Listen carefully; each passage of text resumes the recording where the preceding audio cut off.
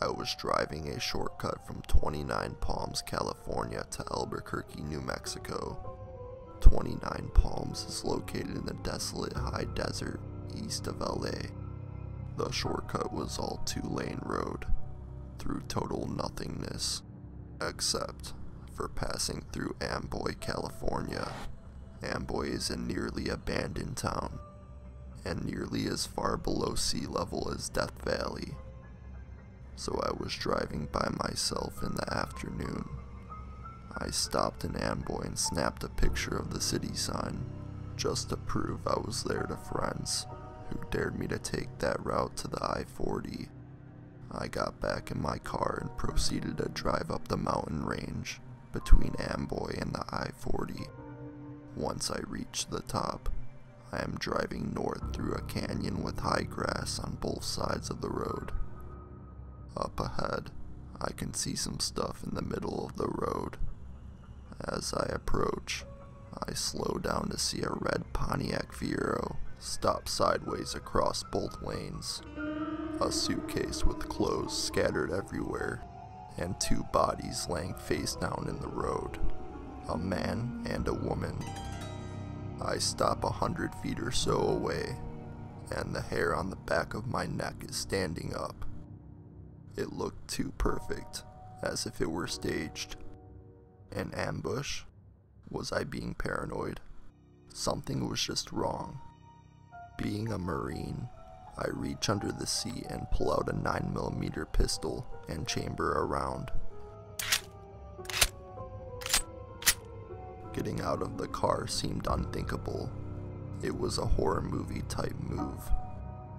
As I scanned the road, I saw a line I could drive, past the guy in the road on his left, swerve to the right side of the woman, behind the Fiero, and I'd be on the other side.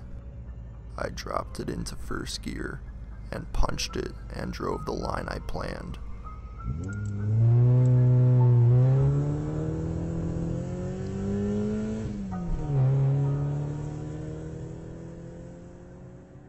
I passed the back of the Fiero without hitting it or either of the bodies in the road.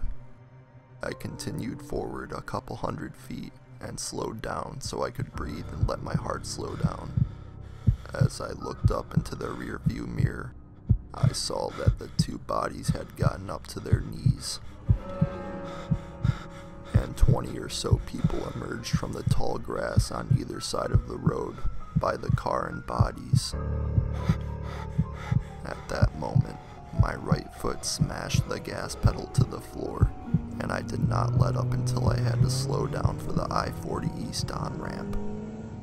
I will never know what would have happened to me if I had gotten out of the car to check on the bodies, or stop my car closer to them. Somehow, I do not think it would have been good. Sometimes, real life can be scarier than a movie.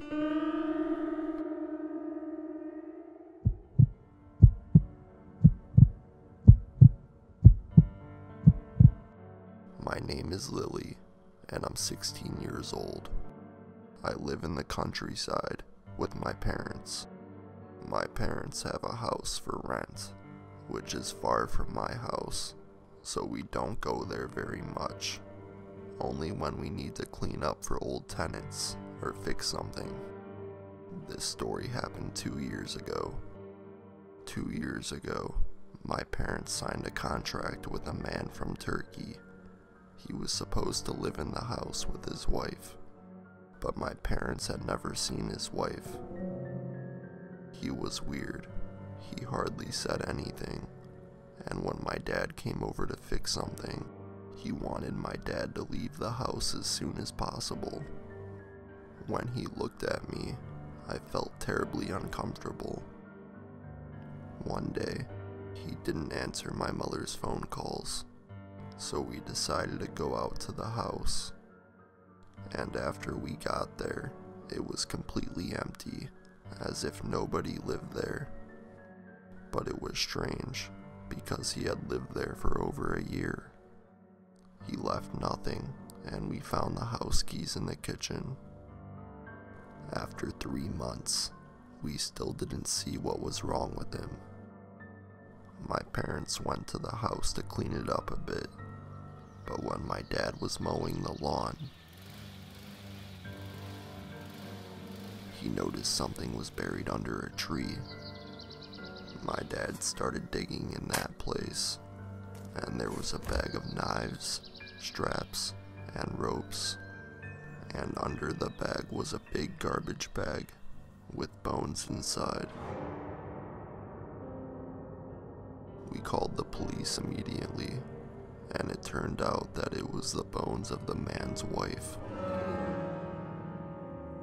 We didn't see her because he kept her in the cellar, in a closet. She was there for a year. Unfortunately, the police did not find him, and we never found out what happened to him. After this whole situation, I remembered that I was at the house once, and I heard some rustling coming from the basement. I thought it was maybe rats. To this day, I have nightmares that I see the man killing his wife.